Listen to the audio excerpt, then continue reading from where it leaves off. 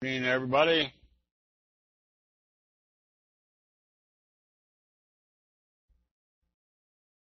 Hope everybody's having a good winter evening.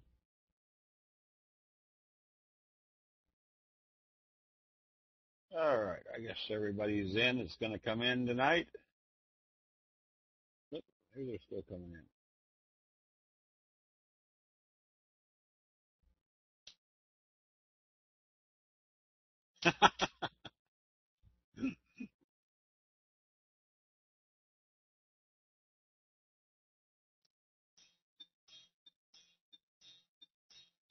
All right, as we saw, kind of the theme of the afternoon newsletter is that if we know what human nature does normally. In this case, we saw there was a buy signal right here on the 50-day, or I'm sorry, the 200-day moving average coming out of the oversold area. What was our next target if it got through the T line? The 50-day moving average. We saw consolidation. Did we know if it was a reversal or a full scale, or a reversal or just consolidation? Well, that was pretty evident using the T line that they couldn't even close it back below the T line, which meant we probably had a J-hook pattern setting up to push through the 50-day moving average, which, as we saw today, kind of confirmed that. Now, if this is a J-hook pattern, and we know that this level, or this range right here, is going to be the same as this range right here, you've got to kind of expect the Dow to come up and test the recent highs. And on the other side, where we've kind of had that little pullback right back to the T-line on the S&P 500, that if this is a J-hook pattern, that tells us if this wave right here is going to be the same as this wave, that this level right here is not going to act as resistance. We probably should watch to see what happens when it gets up to the top of the trend channel, which will be up off the chart here. And the NASDAQ also confirming that they weren't going to take it down below the T-line, that if you drew a line, let's see if I can make this a little bit.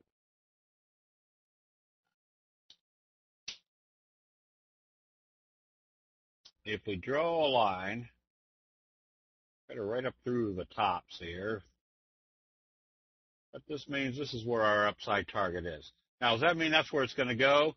Definitely not, but the probabilities say we're still in an uptrend. We haven't seen a reversal signal. That we're more than likely going to see more upside based on the J-hook pattern and where the possible resistance level is. All right, other things that are affecting the market or not affecting the market. Crude oil back up over $100. Doesn't seem to be affecting anything. Still in an uptrend. Gold also coming out of this fry pan bottom. I wouldn't be too surprised if this is wave one and this is wave three. We're getting pretty close to the end of wave three. So we see some sort of consolidation up here to come back. They already tested it once to see if the 200 is going to be a resistance. It should come back at least to test the T-line. And silver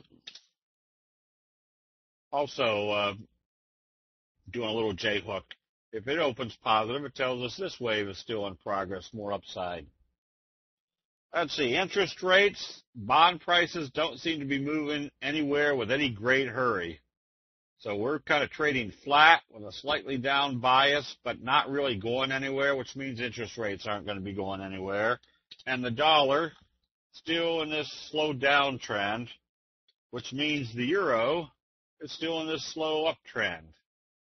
And what else we got? The Japanese yen.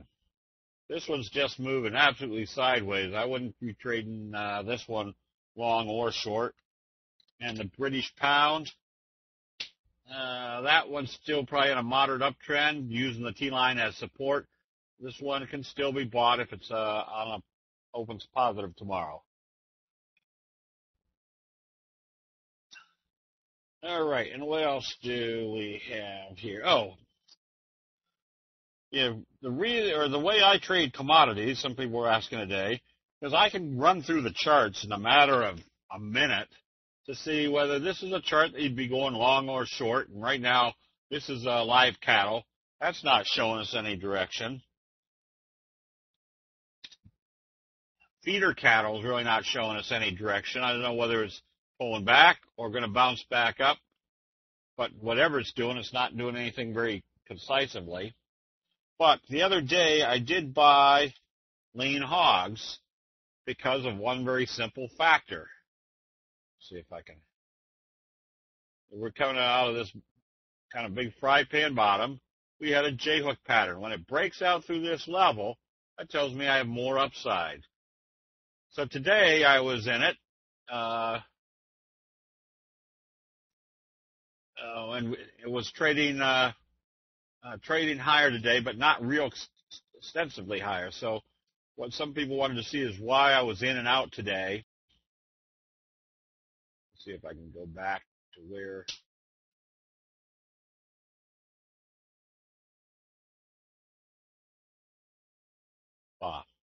Maybe, that's better. Okay. Let's take a look at this chart. In the April hogs, I was buying when it broke out through this level, because notice what we had in here. We had a Morningstar signal, consolidation, then your doji, bullish confirmation, and then a gap out through the resistance level. So it made some very good profits. Now, it was trading up today after a big day. What usually happens after a big day? You usually get some consolidation type days. So this was trading up today.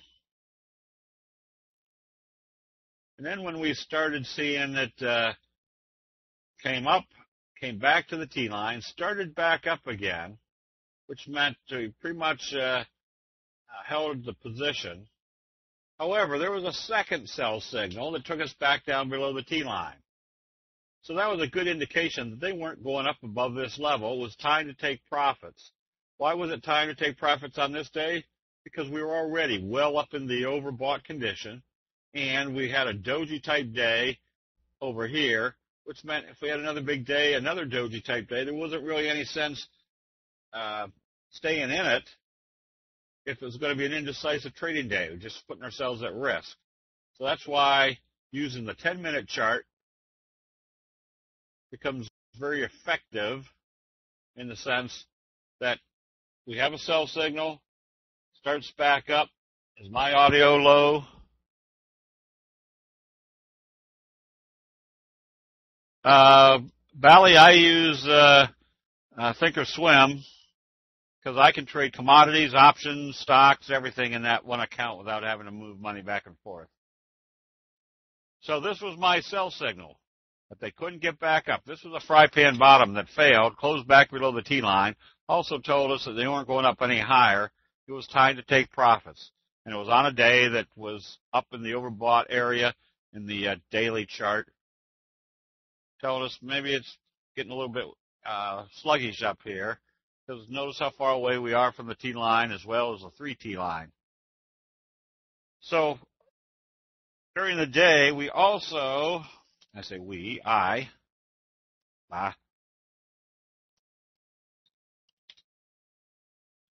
traded cotton, because the cotton chart was setting up where it was in an uptrend, left-right combo.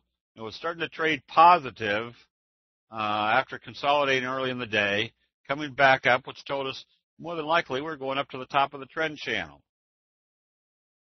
So same scenario here. I started buying. Notice the doji sandwich setup, buying right in here, and was fairly well maintained up until here. But if I started seeing sell signals and we're way above the T-line on the 10-minute chart, all I do is I slip back to the 5-minute chart. And if the 5-minute chart says, oops, they're closing back below the T-line, what's it going to do next? Either the 5-minute chart better stay above the T-line telling me the 10-minute chart's not going to go below the T-line, or if they continue to take it down. So I started closing out right here with the idea that we were way up in the overbought area, that if it after a big run-up. So I had some very good profits. I got back in down here, but then got back out when it closed back below the T-line. Because this was actually telling me when they did the sell signal right here back to the T-line and started trading it lower, They weren't going up to the top of the, buying on the close. They were selling on the close. So it was time to close out that trade. So that was just kind of how I use the 5 and 10 minute charts when I'm trading on an intraday basis. All right, let's go take a look at some of the stocks that we've been recommending. We're still in TKMR. Now, we took off some of the position up here the other day for the same logic. If I can get this right. I don't know where it was, but at some point,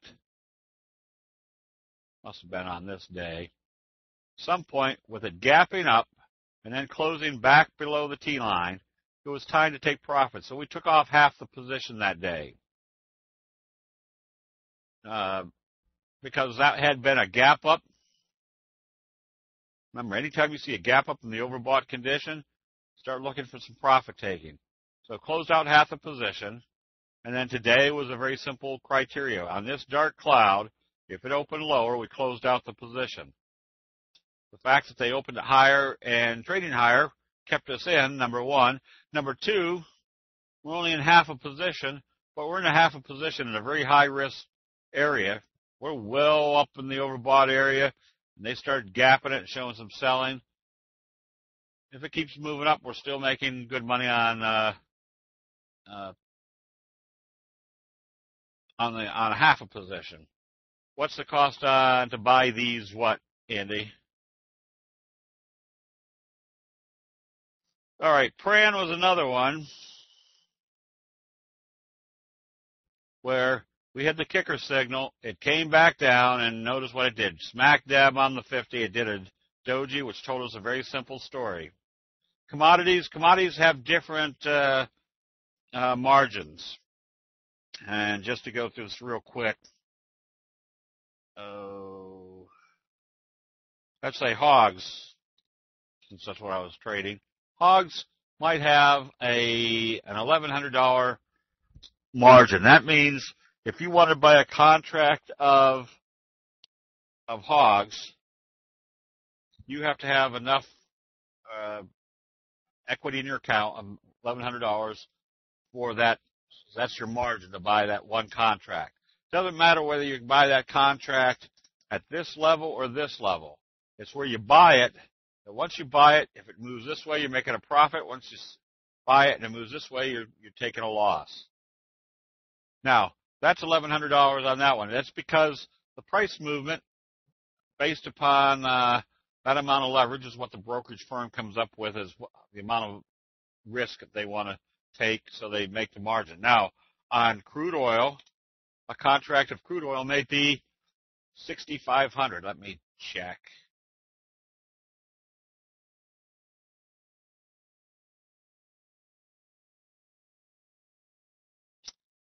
Initial margin is $4,510 for a contract of crude oil, because that's more volatile. That's going to move around a lot more. So they need $4,500. So it's not the cost, it's the amount of margin that you want to have or need in your account.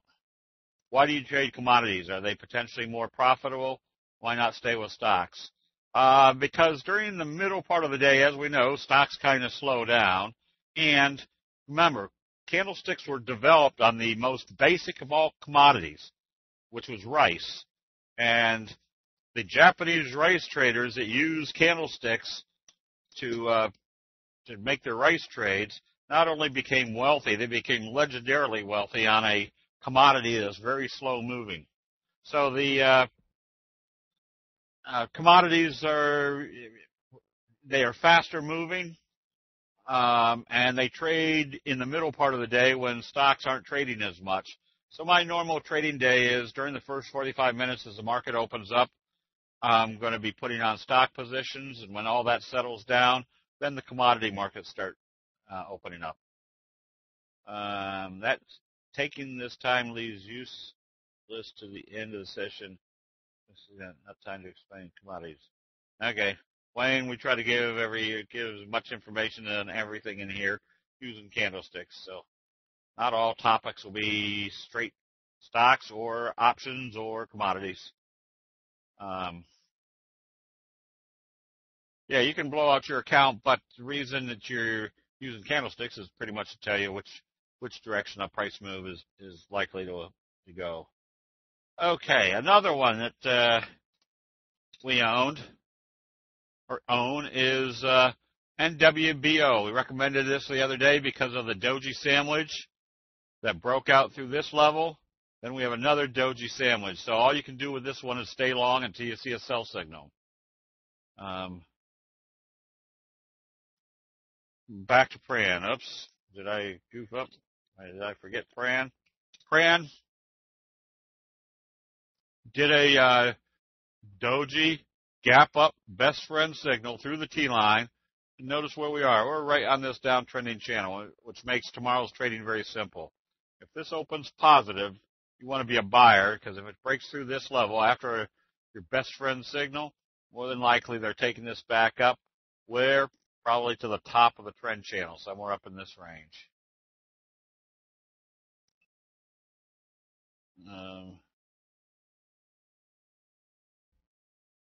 And what else? And NetLinks. Not NetLinks. NewLink. Notice a little wedge formation, and then Friday it popped, saved a lot of our option trades, spreads that we had on, and it's still heading higher. So all you can do is stay long. Notice how this one started, coming out of that slow curve, now a J-hook pattern. Anytime you see a stock that's moving up and consolidating, that pretty much tells you that there's not exuberance in this. It's more solid buying.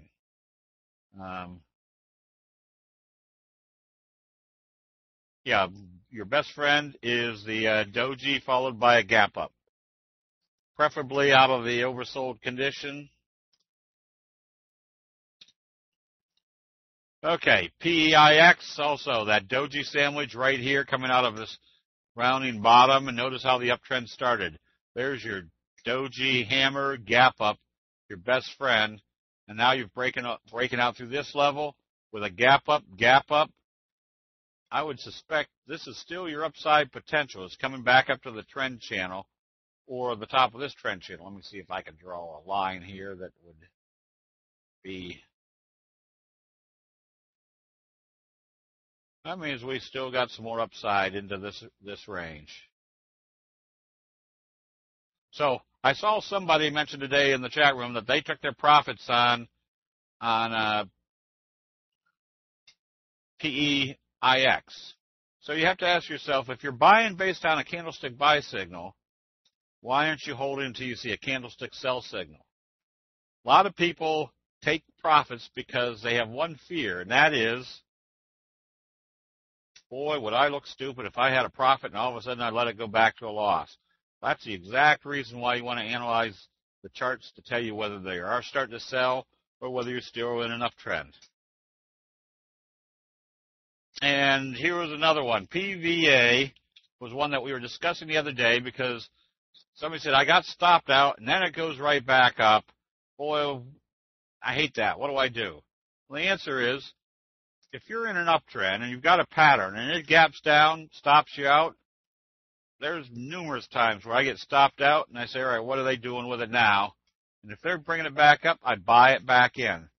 Because if I miss out on 40 cents or 60 cents, that's not why I'm in this chart. I'm in this chart because if it closes above the T line, it tells me I'm going higher. What are we always afraid of? Closing out, we buy back in, it turns right around and closes us, or we have to get back out with 2 losses. Well, that was always my fear until candlesticks came along, and I can still see when they're still buying or when they're starting to sell off. And then I know they can close it out at a moderately close to where I bought in. And so what do we know about the belt hold type signal? No, we wiped out some sellers. That's usually when the trajectory is going to be pretty strong. I think we did that same scenario over here on AER, where we had this big fry pan bottom and then the trajectory moving up pretty strong. This one can still be bought on a positive open doji sandwich, still breaking you out of this whole range, taking you into a possible move of that range right there. let's see. So that was PVA, that was AER, what's a good example of that belt hold type signal.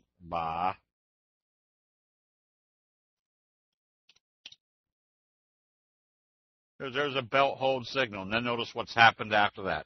It's turning right around and heading back up. Because what did this tell us? They told us everybody that was selling finally got bought out, and then the bulls stepped in. That was pretty clear that the sellers were gone, the bulls were stepping in. So this uptrend is usually the result of all the sellers being gone. There's not that much selling, and there's sellers left to sell or buy into. And that's what usually creates a very strong uptrend.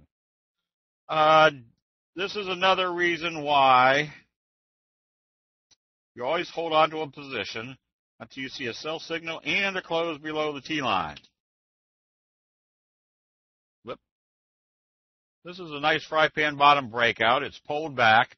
We had a gap down the other day on, they added new stock. That's what it was. That did not change investor sentiment. All that did was change supply and demand and a quick reaction, which is usually the case. What the first initial reaction to most people is, oh man, they're putting out new stock, that's diluting. Well, they're usually putting out new stock because they're growing so fast, they need to have more capital.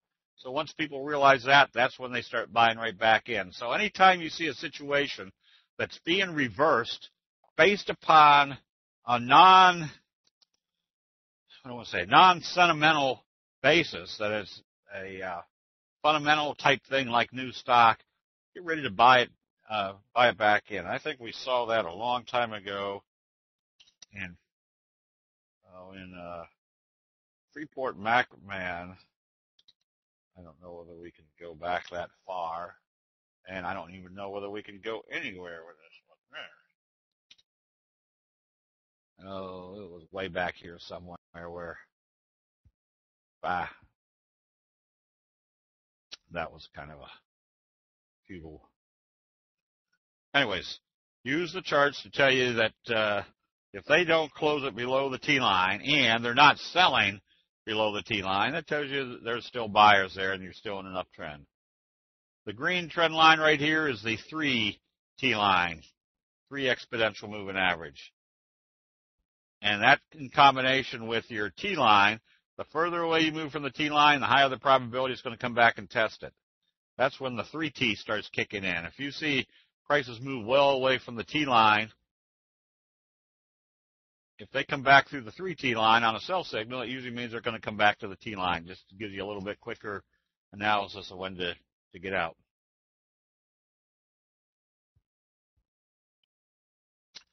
Yes, usually the 3 gap ups is time to look for a sell. And this is probably start watching. This is where I'd be more leery. You're in the overbought condition.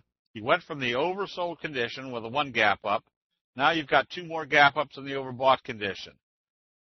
Haven't seen anything yet to tell us the sellers are taking control, but just going to be a little bit more leery. At this point, I'd have a sell stop at today's open, because if they were able to bring it back down through there, that means the sellers have taken control, and they're probably bringing it back down to some place, such as the T-line.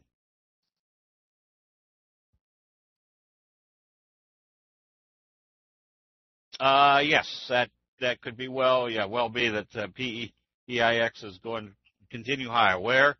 Again, I would use the top of this trend channel, which I think indicated that if it had the possibility of coming up into the 1120 area in that range. Okay, what else we got here? Oh, KNDI. This is one we've been trading quite well, and then today we had a kicker signal that broke it out to the upside. A kicker signal off the T-line, broke it out to the upside, which tells me now we're in wave 3. You can still be buying this one on positive trading tomorrow. Just use the T-line. At this point, I'd use the halfway point of this candle, because that'd be the first place that tell me that the sellers are taking control, number 1. Number 2, it would tell me that they did not break out through this level. They came back into the trading range. So I'd close it out and close back below the T-line. After that, I'm sorry, the halfway point of this candle. After that, I use the T-line as my stop. Okay, and then NVAX. That's got a nice little slow curve. This one you buy on the slow curves because the slow curves is kind of that slingshot effect to the upside. We had another one,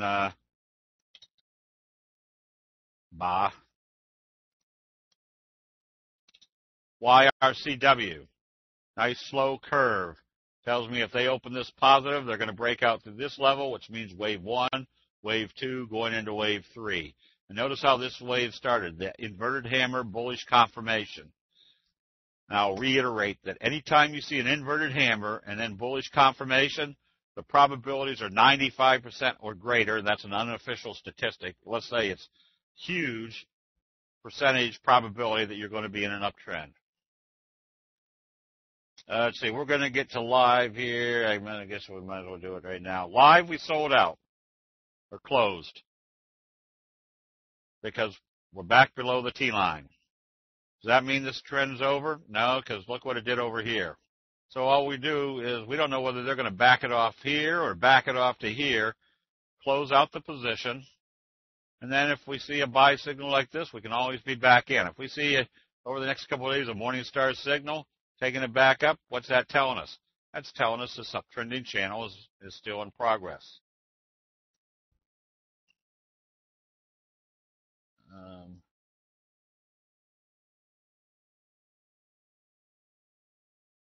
Where would you have placed a stop loss for DHRM after this big price move?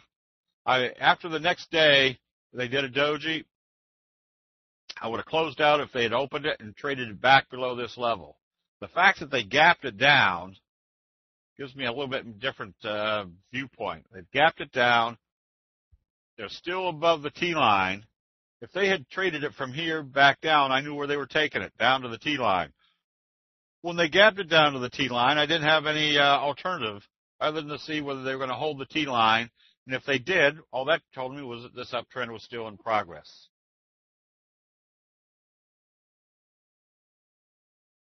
No, the inverted hammer just has to be in a position that would tell you that, like right there at the T-line, and then the next day bullish confirmation taking it up through the T-line. Now, where you like to see the inverted hammer is somewhere down in the oversold condition, but it doesn't have to be there. Now, anytime you see something in an oversold condition, like a buy signal, the probabilities are that much greater that you're going to see the uptrend. Now, here's a left-right combo. Notice the little doji, inverted hammer, I guess gravestone doji, bullish engulfing. Left-right combo above the T-line. This is the type of visual analysis that makes trading very simple. You can pretty well see there's a downtrending channel here. You've had a left-right combo that closed above the T-line. Your stochastics are heading up. If they open this positive and start trading up positive the next day, what's that telling us? Number one, it's confirming the left-right combo signal. Number two, it's telling us it's staying above the T-line. And three, it's telling us it's not going to be resisting at this level anymore. That tells me we're in wave 3. I would still be a buyer of this because if this opens positive tomorrow, what's it potentially forming? A doji sandwich. If it moves up this magnitude tomorrow, where does that put us? Well above this high, which means my next target now is drawing a line, a trend line up through the tops, kind of parallel to the bottom. Tells me my uptrend's got us, takes us up at least to that level.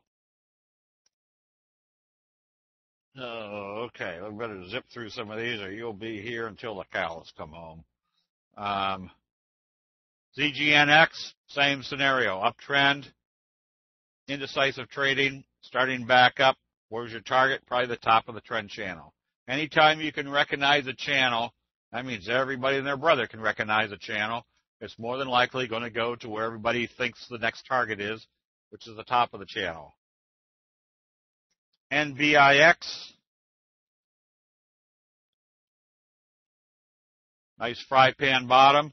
This opened positive, but closed back lower. Is this a sell signal? No, it's not a dark cloud because it didn't open above the previous day's open or high, and it didn't really tell us anything. This is just a down day and an uptrend, and notice where it closed, right above the 3T line. So it's above the 3T line as well as the T line after a bullish signal.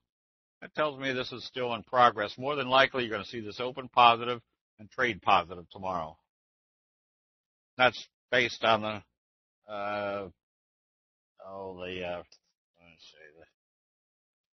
factor that the market doesn't open up down 140 points on the open.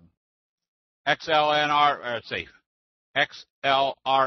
same scenario. Closed right on the T line after this rounding bottom. It didn't close below the T line, so just look for a positive open. If it starts trading positive and comes back up through this level, that's breaking that downward trend channel, bouncing off near the 50-day moving average. CUR, very simple. Coming out of the slow curve, left-right combo, breakout through this level, big up day, and then sold off. What's that? That's profit taking. So this is very simple. If they open this lower and start trading lower, you close out the position. That tells us they failed up here at this level. If they open positive, you want to be a buyer because that tells you the profit taking's over. They're still taking this one up. Let's see, VIOL. Stay long. This is a case where, again, where they took it back down, closed it right on the T line. What they do the next day, opened it right up and took it back up because this is an uptrend at this point. And CERS.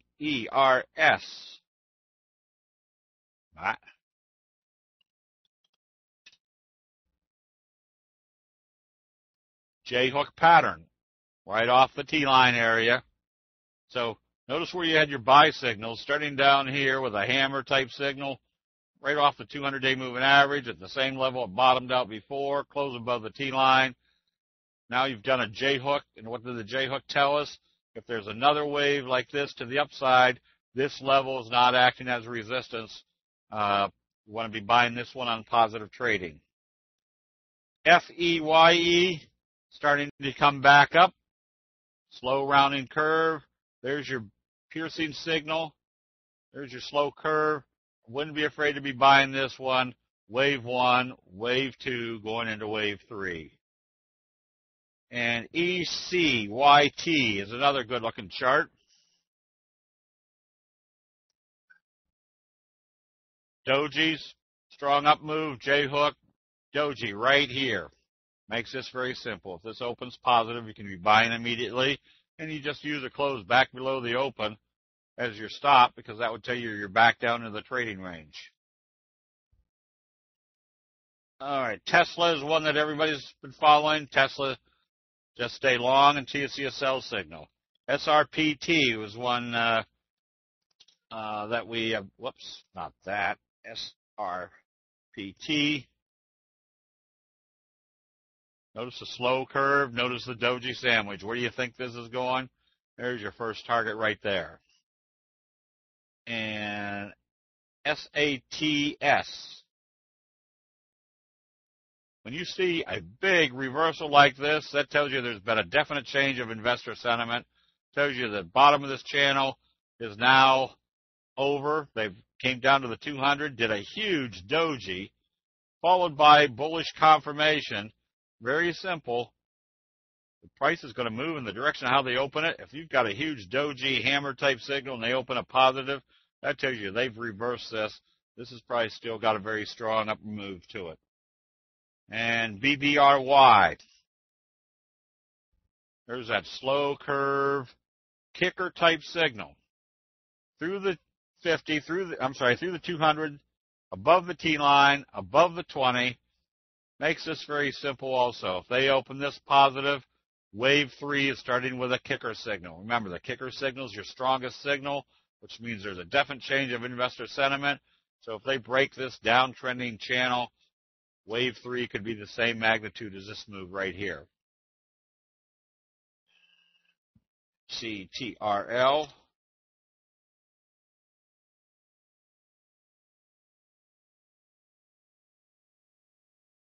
There's a little morning star signal closing right at the 50, right by the T-line. Makes this very simple. If it opens positive, all these areas aren't acting as a resistance. They're confirming the morning star signal. And if they can break this downtrending channel, that tells us we're still in a strong uptrend. Since you get cautious when far above the T-line, do you get cautious when far above the 200? Is that BBRY?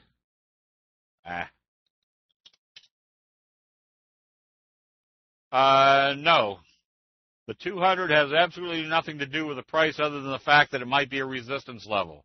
If this starts moving positive, it doesn't matter where the 200 is, because by that time the 200 is moving up and the 50 is already moving up.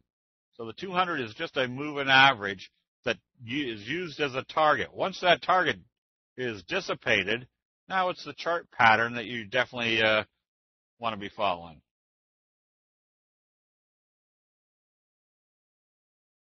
Let's see. How many days do you give a stock to start the expected move before moving into another stock, such as PACB?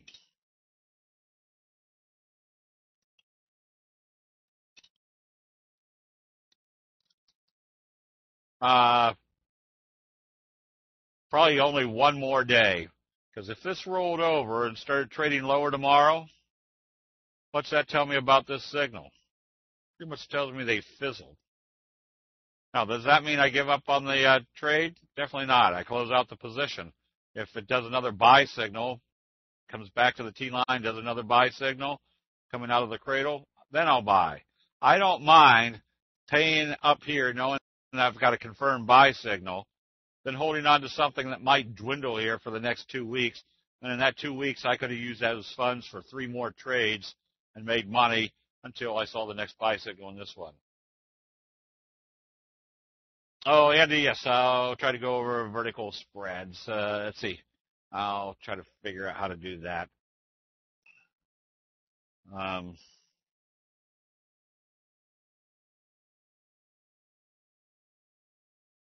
Yeah, Andy, remind me again before when we get done here. I'll do a quick invertible or vertical spread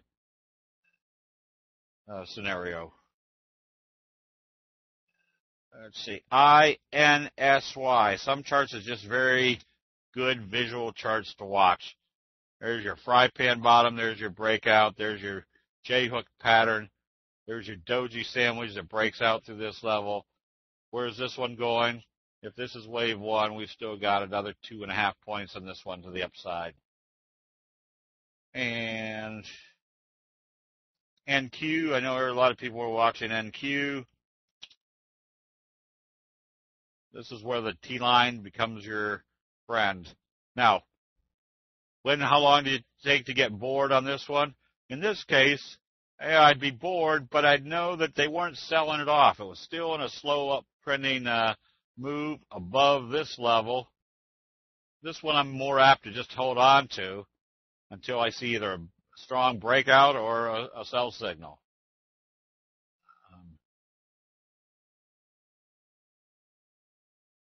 All right, I'll try. All right.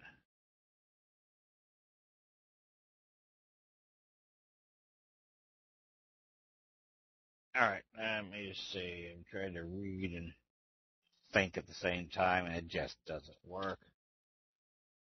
Whoops. What do I have? S.SYZM.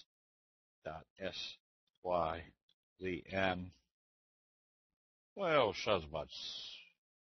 Well, go on to the next one. XNPT. There's that wedge. Let's make this bigger. And notice where the wedge supported. Smack dab on the 50. There's your little left-right combo. A break through the 50. Now they've confirmed by breaking out through this area. Wave 1, wave 2. And this is all consolidation that you can see is changing direction. But it was this little wedge that started breaking things out to the upside. I'm trying to think where there's a wedge. Is it in cotton?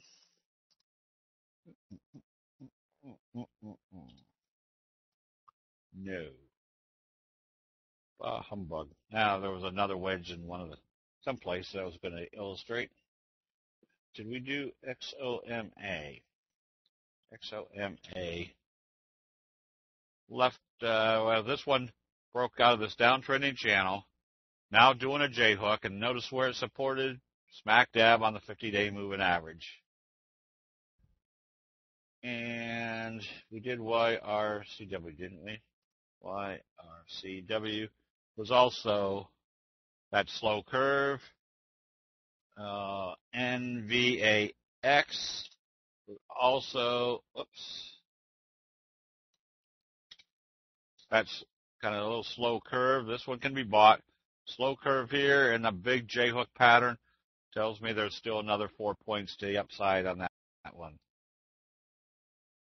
Let's see, did we do C here? Yes, and OCN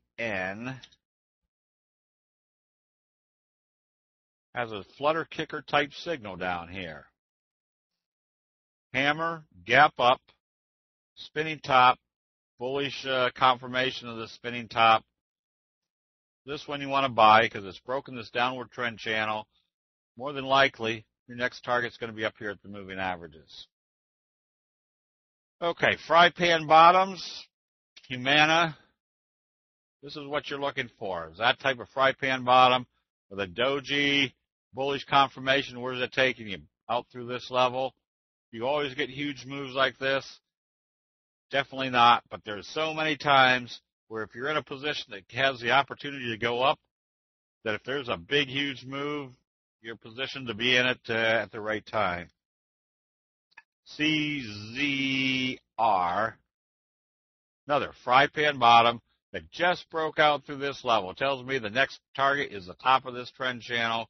So if you're coming out of a fry pan bottom, your probabilities of being an upside trade is extremely strong. ALLT has that same potential. There's a kind of a rounding bottom with a doji gap up. If this opens positive, breaking through all this congestion, it's probably got another price move the same magnitude as this one.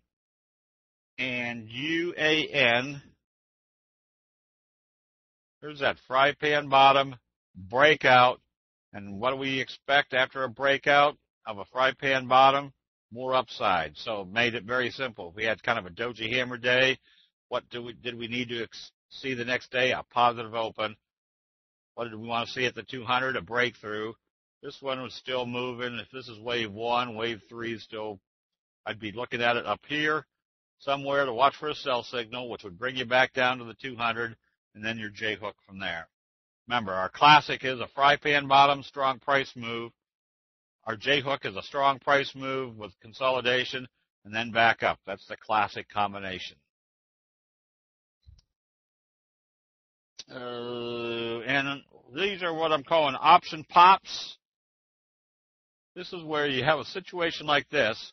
What do we expect for the next day? This one opened here and closed here, then gapped up and did a doji. If this opens positive, what do we expect? Probably another day like this, but to the upside. So this makes it very simple for an option trade to see what options, that if it opens positive, you'd be buying the options immediately, or the stock, anticipating another move, and this move would take us up through the 50. Once it got through the 50, there's probably going to be more energy from everybody watching to see if it's going to get through the 50 or not. So essentially, we've got a setup that tells us we want to be buying on positive trading, and we've got an opportunity to break through a resistance level where there's going to be more following, more buying following that. And that's APAM. Couple shorts, just in case you want to be offsetting. Looks like Tweeter, if it opens lower tomorrow, it's got a bearish doji sandwich that's keeping you below the T-line after a big bearish engulfing, kind of a blue ice failure. That would tell me I'd be looking for this downward trend channel bottom to be my next target. So that's got opportunities to be going short, just to have a short in a market that it's always great to be 100% long, but you're a little bit more safe if you got a few short positions in a bullish market. Starbucks, same scenario. You're in a downtrend, and it looks like it's failed. You've had a bearish engulfing signal, another bearish engulfing signal, a doji. If it opens lower, your doji sandwich is in progress, which means your downtrend remains in progress, meaning your more downside is probably going to bring you down into this level. That could be a big sell-off there. And then Apple, even though Apple traded positive today, you're still in a downtrend ever since the doji gap down through the T-line, doji sandwich. Not a reversal signal of any sort. Stochastic still heading down. I'd still think we're heading down here to the 200-day moving average as your next support. I think that, all right, one more. I'm going to be recommending as a long-term hold, Whiting Petroleum. This one, we're going to be setting up the long-term picks area finally. I think it will be here in the next couple of days. But I'll be writing up Whiting Petroleum, which is more the analysis of the chart. Notice where this one has had a nice strong run, pulled back, smack dab to the T-line, or I'm sorry, the 50-day moving average. And now they've broken out through this downtrending channel. And how do they do it? Again, with a doji sandwich. But for a long-term hold, see if I can make this. This stock is going through a big consolidation stage. And so let's say I'm suggesting this. Whiting is in the Bakken, B-A-K-K-E-N field up there in North Dakota. And the reason I'm interested in stocks that are participating in that field is because they are finding huge amounts of gas and oil in that area to rival Texas. And we were talking about this today. Long term in my case is 2 months or longer. But in this case, with the development of that field up there, right now, you can't drive on the roads up there without being in a traffic jam of tanker trucks that are going out and picking up all the oil from these wells constantly, and they're taking it up to the railroad lines. At some point, if and when they put the pipeline in there, this area is just going to be cranking out oil like all get out. Right now, they say that if you take a picture of the United States from a satellite, you can see all the flares of North Dakota just lights up that area like a Christmas tree. So there is still a lot of potential, and we were discussing in the chat room today that right now they're saying there's only 3% unemployment in this area up there in North Dakota. I think that's a misstatement. I think they're probably at minus 5% to 10% unemployment. They're paying $17 an hour to work at Walmart as a beginning job. Somebody said they're paying $2,000 bonuses at McDonald's to work there. There's no place to live in the whole area. So the place is booming, and it's not going to slow down. I'm sure this area is going to be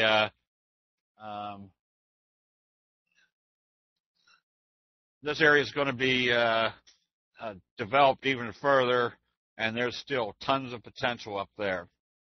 So that's why I'm picking this area out. I'd rather be buying stocks right now that are in an area where the employment is so thin. I was telling the chat room today that driving back from New Jersey last weekend, they were advertising on the radio for people to come to that. There was one company willing to pay truck drivers $100,000 a year plus all the benefits to move to North Dakota and drive truck for them. So, yes, so they're in good areas up there, all through the north where this whole basin of new oil and gas is found. That's right. Yes, that's true. They are. Sandy's relatives live up there, and I mean they're just inundated, and they're making very good money because they drilled a well on a corner of their property. So a lot of these farmers that were struggling are now doing quite well with the oil income. So, anyways, we will be doing long-term picks, and that is going to be a basis or based upon a good chart pattern and a reason, or discovering the reason why those chart patterns are acting well. So that's going to probably be our first pick out of the chute. WLL.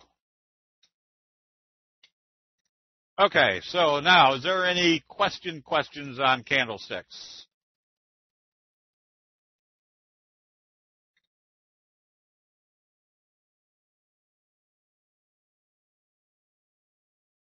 So Scotty dropped after hours on postponement of GAAP earnings.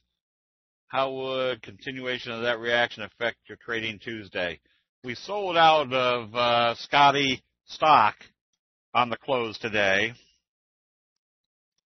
only for that specific reason. Is Scotty's been so volatile that they could go any direction. We kept options, because at least with an option, if this stock had opened up down here on the stock, you'd have a huge loss. On the options, you didn't lose that much. But we'll still be watching this to see how the reaction is once they open the stock. I know it was trading down around 75 after closing around 81 today, or it was trading as high as 81 after hours, and then it's trading down here. So we'll have to watch it.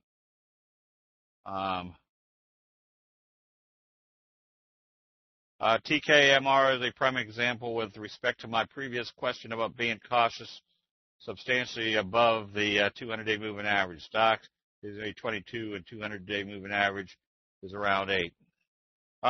Remember, we're not buying the moving averages. We're buying the stock. So the fact that the stock price is moving right now has nothing to do with the moving average. The moving average is the moving average. This is the stock price. So obviously, if a stock price is moving for some reason, a 200-day moving average, which is averaging back here, is not going to catch up. It's this one that we're more interested in on a fast price move, number one, and the 3T, if it's moving away from both of these moving averages. At this point, it doesn't look like it's moving away from the 3T excessively. So at this point, we're going to stay long till we see a sell signal. So again, this moving average has nothing to do with the price.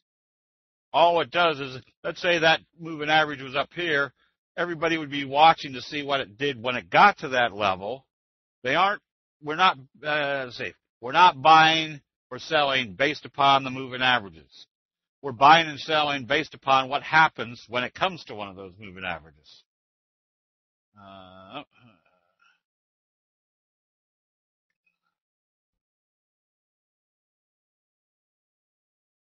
Okay, let's see. All right. Any more info on the 2-day classes? Yes, that's coming out. I think they're sending it out tonight or even tomorrow. We're going to get members in first, and then whatever empty seats are available, we'll put out to non-members. I had a down day in my candlesticks today during a big up day. Should this concern me, or do I just trade each stock as the candles tell me? Just don't, TO. No, there's a lot of times where I'll have a down day on a big up day, and then the next day is flat, and I'll have a huge up day. So it's on each individual stock pattern. I seem to miss the sell signals, BCRX. I need more training on when to take profits. BCRX, we took profits here only because it did a sell signal right at this level. What we wanted to see was it breaking out. Now, it's still closed above the 3T line, which still gives us an indication. If it opens lower, they're taking it down to the T line. If they open up positive and take it back up, we'll probably buy back in if it breaks out through this level. But for safety factors, right now we just took some profits because it looked like it was resisting at this level. So if you stayed in it, you still have one very simple factor. You've got a doji gap up in the overbought condition at a resistance level. Now you're seeing some selling. If they further confirm it, you close it out. If it opens positive and trades positive, we're going to be buying back in. Now, does that mean we lose out on some of the profits? Yes, I'd rather lose out on some of the profits and continue to make more profits than to hold on to something and continue to take losses. Let's see. What is the stochastic setting for day trading? It's still the same. I just use 1233 on all my charts. That seems to work fairly well. Can we talk about the benefit of buying options or stocks? Yeah, there's some cases where if you don't know what's going to happen on a very volatile stock, instead of owning the stock, and let's say, for example, they got blasted, and you owned a lot of stock or the stock price, and I'm just going to pick out a figure. Let's say you owned 1,000 shares that you bought in here, and they had bad news where they opened it down here. All right, you're out 17 grand. On the other hand, let's say you bought the 80 calls in here for around 560, anticipating that if it broke out, it was going up to 100. Then if it came way down here, maybe your 560 calls are now 40 cents, where you only lost 5 grand versus whatever the other number would be, 25 grand. So there's sometimes we're using an option on a volatile trade is protects being killed on owning the stock price itself. Did you play stocks that were suggested or scanned? Is that to me or is that to TO? Please review the shooting start and how long you wait on a down opening the next day for confirm. ISS, all right. ISIS. Very simple. If this opens lower tomorrow, close out the position. Where is it probably coming back to? At least the 3T, maybe the T line. The way that you need to stay in this one, it needs to open higher and trade higher. Telling you the profit taking was over and it's still going up. So if this opened lower, I'd probably give it a minute or two to see whether they were slowly taking it back up or whether they're taking it down. And also, if they opened it here and started taking it up, I'd still come in and put my sell stop at where it opened because it came up and then came back down through that. That would tell me they were confirming the sell signal.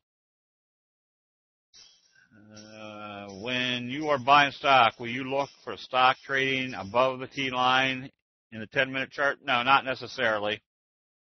Because usually if it opens positive,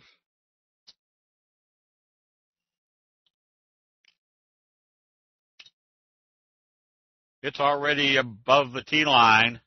I want to be buying something that if it opens positive, in this case it did back off, but if this gapped up and did a kicker type signal, I'm buying off the daily chart. The 10-minute chart doesn't really mean all that much. Now, on the other hand, if it opened up here and started immediately trading off, and it already gapped up, coming out of a slow curve, now I may flip to my 10-minute chart and say, all right, they've backed off. Now are they bringing it back up? That will give me more insight as to when to buy.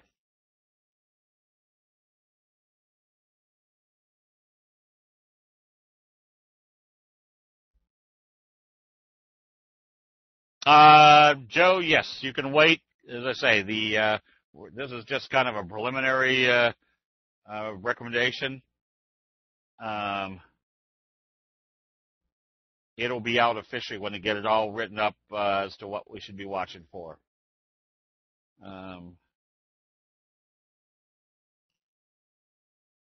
right.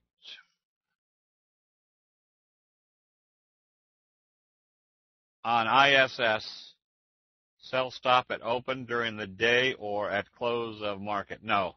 If it opens lower tomorrow, what's our simple rule of a candlestick reversal signal? It's gonna, if it opens lower, that's telling us that the sellers are in control. You close it out immediately. So buy on daily, sell on hourly. So buy on daily, sell on hourly. Buy on daily, sell on hourly. You got me there. That's. Which T line are you using, 3 or the 8? The 8 is the T line. The 3T is the 3 exponential moving average. Oh, if it opens positive tomorrow, I'd still put my sell stop 1 tick below the open or the previous day's close. Because if it opens positive and then immediately you start selling off, that's telling you what they're doing. They're selling it.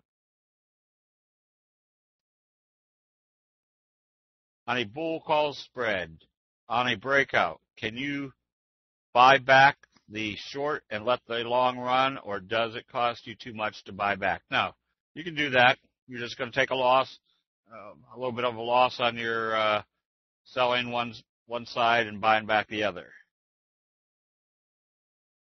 Are you having a mentorship in PA? Elliot, haven't figured out whether that will be feasible or not, because I'm still unpacking the house and it's a mess. No, it's not too bad of a mess anymore.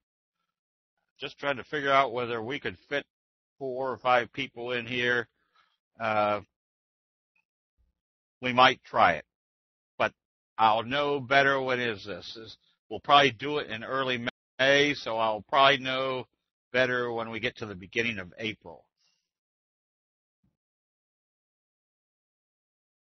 Do you use shorter time frame for sells than buys? Depends on where we are. My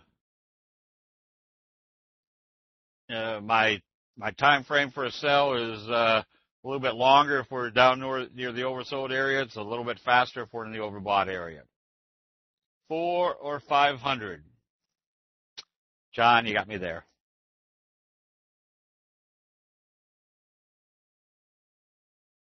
How do you distinguish between the sell if trades below the T line or closes below the T line? Depending on what the market is doing. If the market is selling off hard and I see a sell signal and then it starts trading back down below the T line, more than likely it's not going to come back up based upon what the market is doing. So I'll close when it comes back down through the T line in a sluggish market. On the other hand, if I see a sell signal and it looks like it's trading back below the T line, but the market is staying flat or still continuing in an uptrend, I'll give it to the end of the day to see if they are just selling off and then coming back up above the T line. Yes, it would be in my house here. No room. Turkeys and deer have rooms, is right. Yeah, we'd be doing it right in my office. My office, fortunately, is finished downstairs with the knotty pine paneling. Got a nice big fireplace, got plenty of room, but it's pretty well filled up with antique Edisons and Victrolas and that sort of thing. But we got plenty of room around my desk like we would normally do a training session. I bought calls on AER and had a surprise run up today. I held the position all the way back to my entry price because it's a trend trade, and I entered on a day chart. You have guidelines for taking profits like today's move. AER,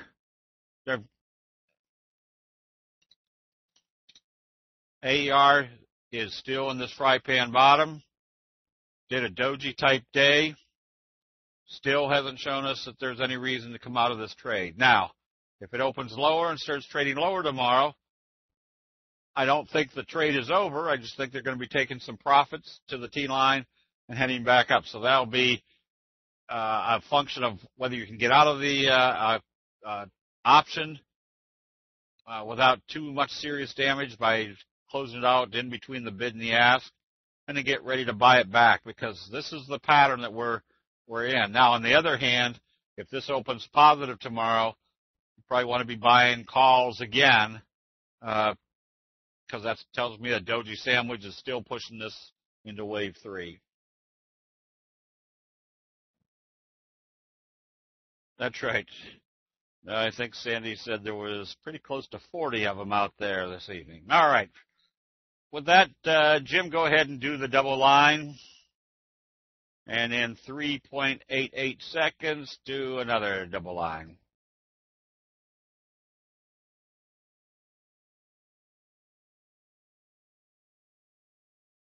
Oops, yeah, I can't even scroll up.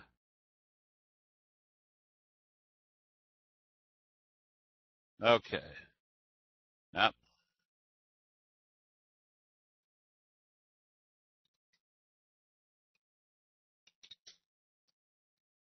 Plug. Plug, you stay long as it stays above the T line. Your little stutter steps over. I would be buying this on positive trading tomorrow. That would tell me that little J-hook type pattern is in progress. BIOD. See the little stutter step? It brought it up, hit the 200, pulled it right back to the T line. Now you've got a doji gap up, your best friend. This time they should be taking it through the 200. I wouldn't be afraid to be buying. All you have to do now is use the T line as your stop. And STXS, inverted hammer. It's getting sluggish. You got a wedge. If it opens lower and trades lower, you close out the position because it will broken this bottom part of the wedge. What we're anticipating, or should be anticipating, a positive open and trading higher. Ford Motor Company. You can stay long on a short-term basis with the idea that it needs to eventually break this downtrending channel and get moving again. I'm looking again to buy this on longer-term accounts once it gets back up through the 50. And Facebook.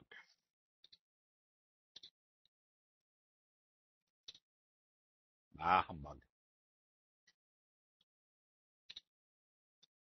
Facebook, all you can do here, notice the gap up, soup type pattern.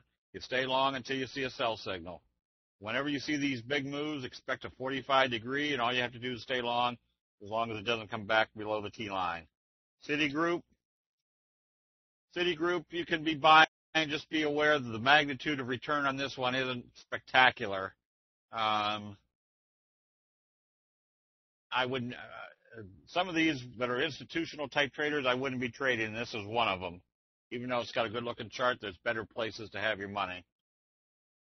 CMG needs to break out fast. Otherwise, you're still caught in this kind of sideways mode. This one should have had a 45 degree and is trading flat. I'd be more interested in it after it trades up above this level. And ARWR. All you can do here is stay long until you see a sell signal. I would expect a double doji setup. And CE, a double doji is if it opens positive tomorrow, you want to be buying immediately. CENX, this one should have been closed out today. It had an opportunity to climb back up above the T line, and it didn't. So this tells me you're probably in a wedge formation, or at least a sideways mode until the 50 catches up. And CRME, this one you should have been out of. This is a perfect example. Now, here, let's analyze this chart. Notice where your gap up occurred. A little gap up doji, even though it wasn't out of the trading range, it was a gap up doji. The next day, they opened it positive. You're up toward the overbought condition. This was a perfect point to put your stop right at the previous day's close, because if it came down through there in an overbought condition, away from the T-line, that tells you the sellers have taken control. That's where you wanted to stop out. If you held on to it, anticipating this might still take you up, if you had an up day, the next day they opened it below the previous day's open, that told you definitely they were taking it down to the T-line. You wanted to be out of this trade. At this point, you should be out of this trade because of the sell signals and the closing below the T-line. ANV, stay long as this stays above the T-line. Look at the big fry pan bottom. All you have to do is stay long as it stays up above that level. And eBay, who takes all my money every month. This one broke out. Kicker type signal off the T-line. Let's take a gander here on what this looks like on a longer time frame. Yeah, you've broken out through this downtrending channel, so this one you can be buying. This one's still in an uptrend.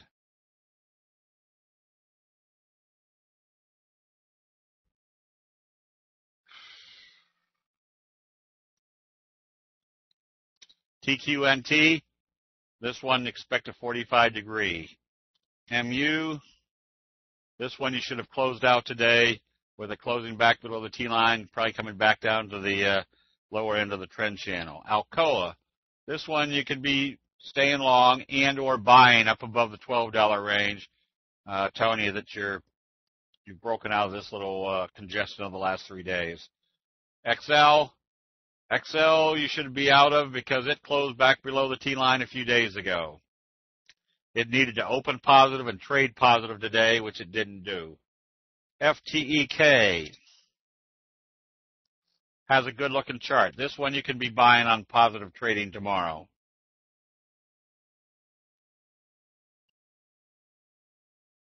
And AVG did the gap up, consolidated at the 200, or took its profits at the 200.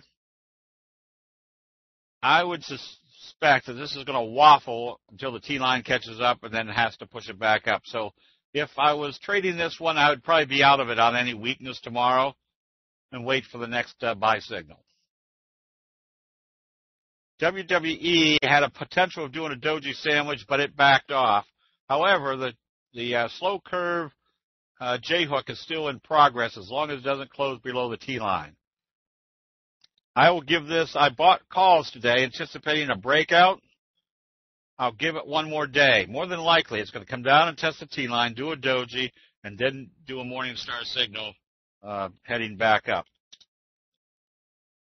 And APOL, another fry pan bottom with a gap up. If this opens positive, you wanted to be buying on a doji sandwich, confirming the J-hook pattern. ARIA, this one is just not anything that I'm getting. We were in this at one time.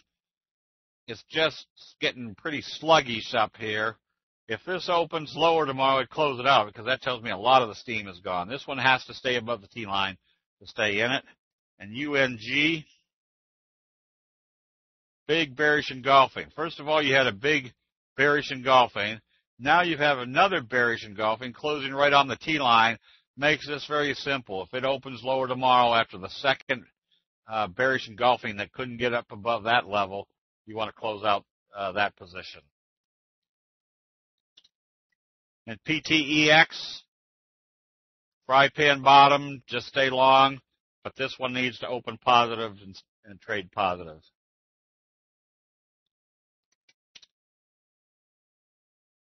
IBB, is that what we were looking for? S.IBB.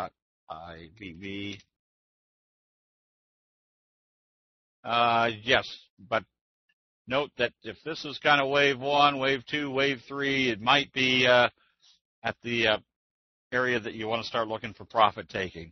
ARRS did a little indecisive day. You're still in wave 3. I would anticipate positive trading tomorrow Also use the T-line as your stop. EA. That's a nice looking chart that has broken out through this channel right here. This was enough of a indication to tell you they weren't selling it off. It wasn't rolling over. It was still trying to push through this level, which they did. And we did Citigroup. Amazon, all you can do here is stay short. Notice the kicker signal to the downside. You can't get up above the T-line yet. It had a bullish day. Let's make this bigger. Had a bullish day today, but it still needs to close above the T-line to close out a short position. KIOR, that's a nice little breakout. This one you can be buying. I'd probably be more of an aggressive buyer once it came up through the 50. And OPXA.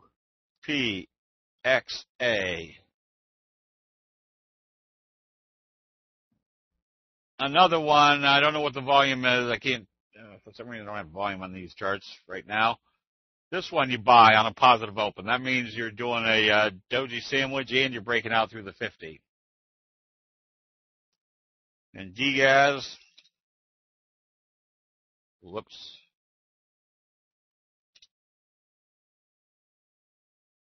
Let's make this bigger. This one you can be buying on positive trading also if it comes up through the T-line. Double bottom, got a piercing signal. Now you have a left-right combo. Bullish confirmation would take you through the T-line as well as confirming this signal. HK, stay long. That's a nice fry pan bottom setup with a little J-hook setup. And REXX, I don't keep putting J's in here. REXX, this one, there's not enough direction to this one to make it even worthwhile. I probably wouldn't be trading this one at all. I wouldn't even be holding this one at all. BIOD, this one you can be buying. There's your best friend, J-hook pattern. LinkedIn, left-right combo. You can be buying this with your anticipation target being the 50-day moving average. Yelp. This one you get ready to buy on positive trading coming out of the slow curve. CBL. This one's in a 45 degree. Whenever you have that big price move, look for a 45 degree with the anticipated target being up at the 200-day moving average.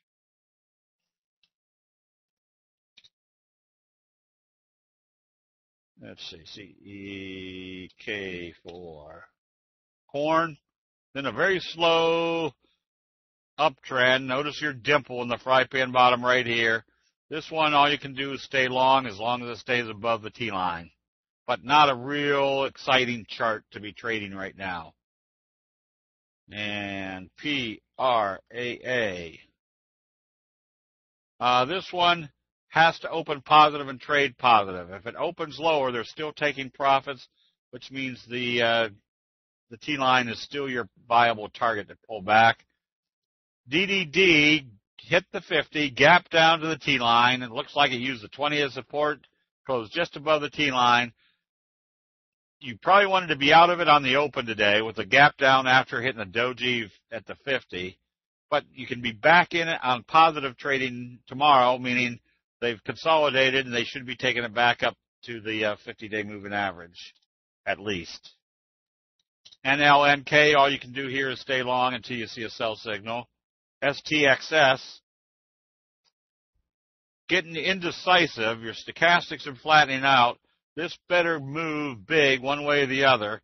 If it opens lower, I'd close out the position because it would be reaching this little support level.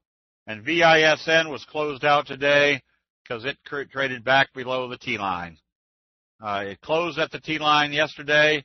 which meant very simple. It had to open positive and trade positive. It didn't, so it was closed. And WIT, fry pan bottom. Get ready to buy this on positive trading tomorrow.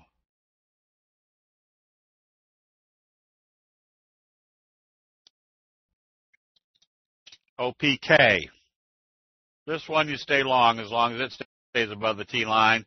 Notice your big move. Notice your 45-degree off of here. Apple, we did WAVX. This one you buy if it opens positive tomorrow. You've got your gap up off the T line. If it opens positive, it's breaking out through the whole trading area. LNG, stay long until you see a sell signal. CTSH, stay long until you see a sell signal. At this point, I'd be using today's open as my stop. Quick has to do something one way or the other here. If it traded lower tomorrow, I'd close out the position. Then you just put your buy stop at 530. If it came up through there, you know that they're back to pushing it. CMG, same scenario.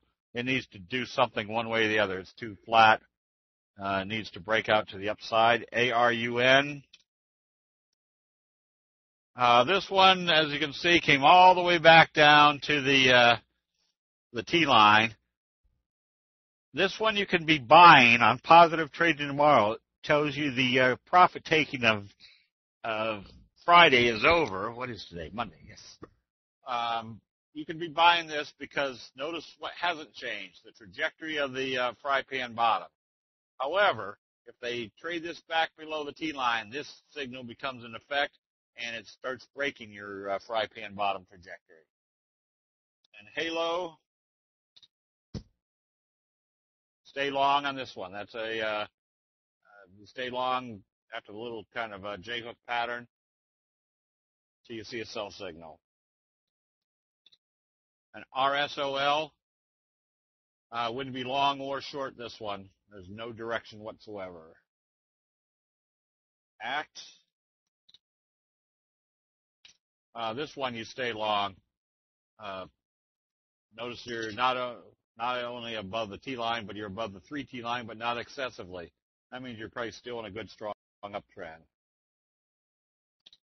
FLT, this one broke out through this resistance level. This one also you stay long until you see a sell signal. And CCIH, oh no.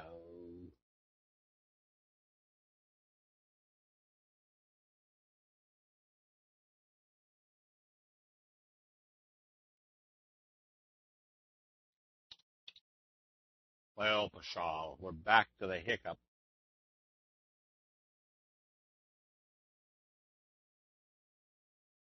See if we can find something else. No, we're at the hiccup. Son of a gun. There we go. Two needs to see a positive open, and after the doji gap up, needs to see positive trading. You can be buying. Same scenario with STX. Let me make this big enough.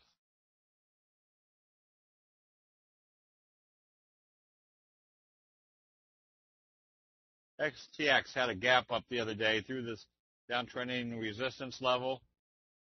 Then today it told us to sell and it stopped. If it opens positive tomorrow, you want to be buying. I'm fading lower. Carl, I may have just been mumbling here for a little bit.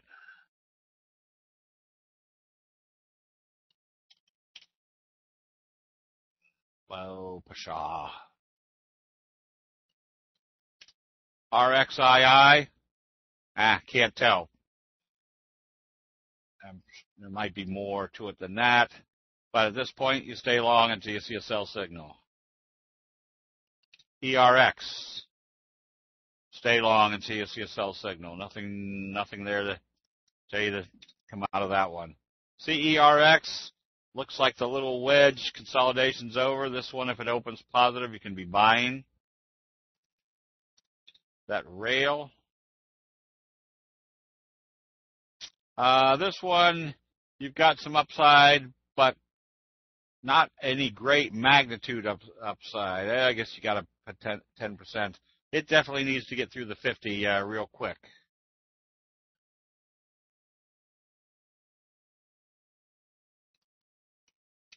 Jive. This one you can buy on positive trading using the T-line tomorrow. And SBGI.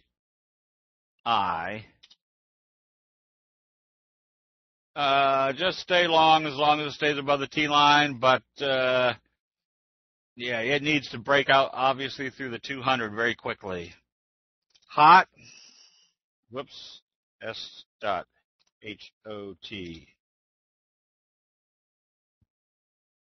Notice the doji gap up on the stutter step. Now you're right at this breakout level. This is another one where you stay long until you see a sell signal. And ERF. ERF is one of those where if you close it out, you buy it back, especially if it opens positive. That tells you this uptrending is still in progress. STX we did. This one you buy on positive trading, anticipating it going right to the 200-day moving average.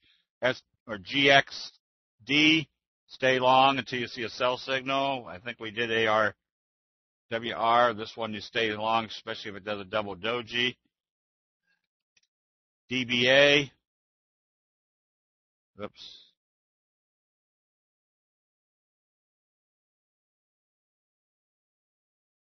S.DBA. This one you stay long. That's a good looking chart. But I would use today's open as my stop with a gap up. SEM got started but kind of sagged.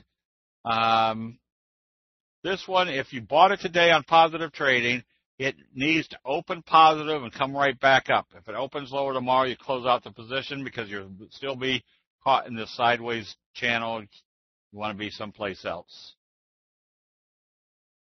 Beat.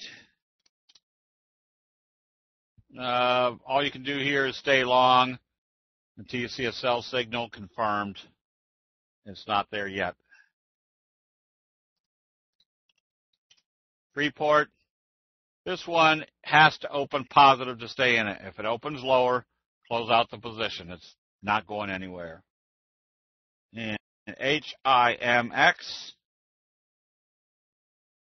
Another one that you shouldn't be long or short. There's nothing there yet. It should have done something major here at the 50, and it hasn't done it yet. BP is in British Petroleum. Stay long. Still above the 3T line. Oh, what happened here? How can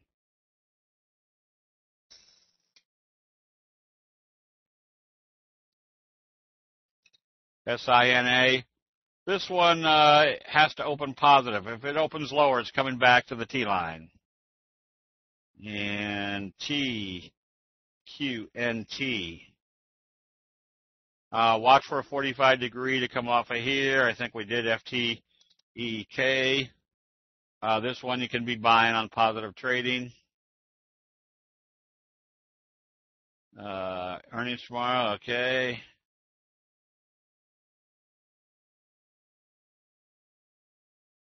Oh, Electronic Arts, all right. All you can do here is stay long until you see a sell signal. Notice how it started with that kicker type signal to the upside. Let's see. PGNX. Well, this one you shouldn't be in. You can't short it because it's below $5. I'm getting all these little messages. Can't short it because it's below $5. You don't want to be in this one. Ever since you saw the left-right at the 20 and then coming back down through the T line, tells you there's no buyers there. GTN, nice little fry pan bottom. This one you stay long. Wouldn't be buying it here. Well, I wouldn't be buying it here until it gets through the 50. And GGAL. This one you get ready to buy on positive trading. Notice the consolidation right back on the T line or on the 50, and now the T line's caught up to the 50. This one you can buy on positive trading tomorrow, going into wave 3. CRM, stay long as it stays above the T line. Nothing wrong there. Scotty, you have to watch to see what it does. At last I saw trading was down here somewhere. You'll have to see what they do with it from that point. MHR, this one should have been closed out today.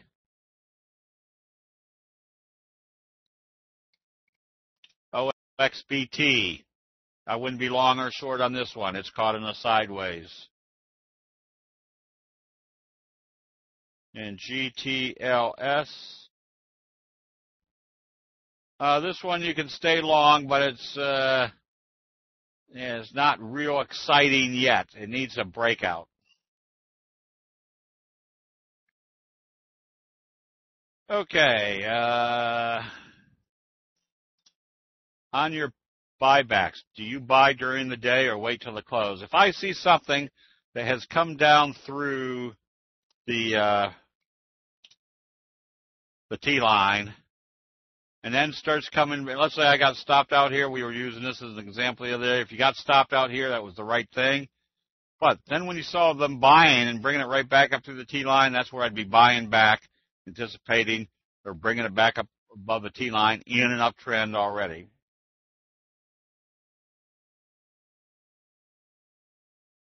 CRM, I think we did. Just stay long. Earnings, okay. CBI. This one, you can stay in. It's doing a kind of a J-hook. Just be aware that your magnitude of return on this one isn't going to be dynamic. And QIHU, this one, all you can do is stay long as it stays above the T line. MGM, not the MGM we wanted. What, this one? Nice fry pan bottom with a doji sandwich that broke you out. They're taking it to the top of the trend channel, if I can get my mouse to, which tells you that they've got another 6-7 points to the upside on this one. Let's see. Whoops. S.APC. Anadarko. This one, if you're in it, it has to open positive tomorrow. If it opens lower, it's sideways. It's not going anywhere. And Goldman.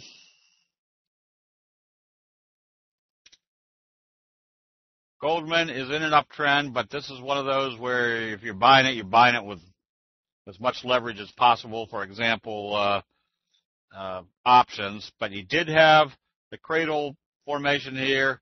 This one you stay long as it doesn't close back below the T line. Do you have a speaker on Thursday night? If so, who? I don't know. Yeah, I think we do.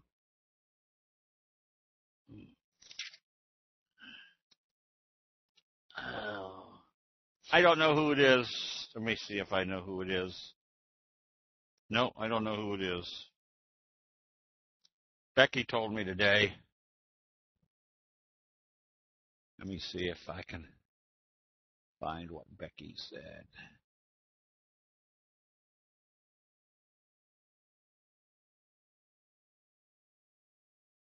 Oh, weekly options this Thursday night with Chris Verhagen.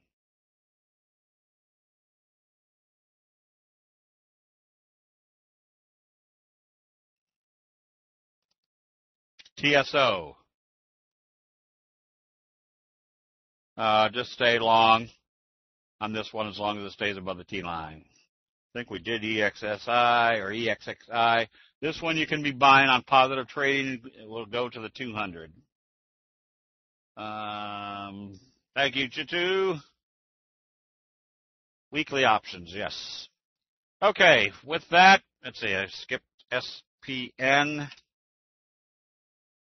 SPN did a gap up in the overbought condition. If this comes back down through today's low, close out the position. They'll be bringing it back down.